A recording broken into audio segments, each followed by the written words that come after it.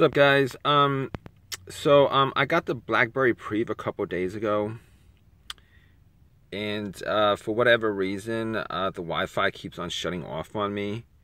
I did a factory restore on it, and every time I turn on the Wi-Fi, I already have a Wi-Fi saved on here. It connects. It's just no internet connections, and it keeps on turning off on me automatically.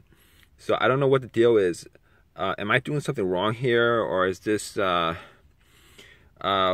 of BlackBerry's security things?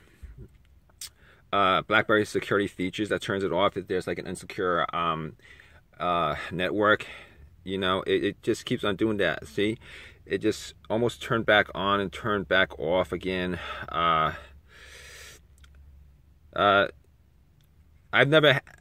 I've actually only had one instance where I've used Blackberry OS, so I don't know what the deal is with the operating system.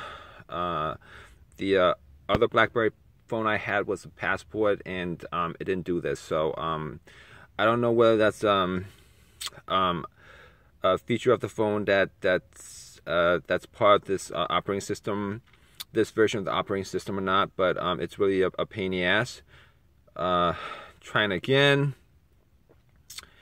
And you know, it keeps on doing that.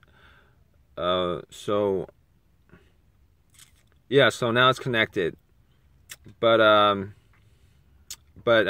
pretty sure it's gonna turn off by itself and then do the same thing over and over again. So if anybody has an answer to this, let me know. And